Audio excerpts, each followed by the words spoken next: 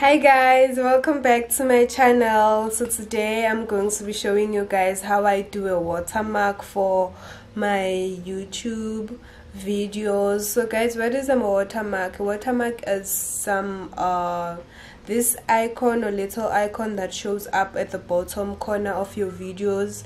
It usually, when people are clicking it, it takes them to subscribe to your videos.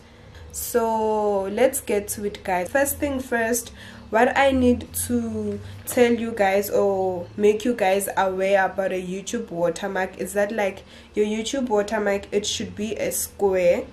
That's the first thing that you need to know, or you must take into consideration. The second one is that, like, it needs to be 150 times 150 pixels, and then last, it should be less than 1 MB file size. I'm going to be using Canva.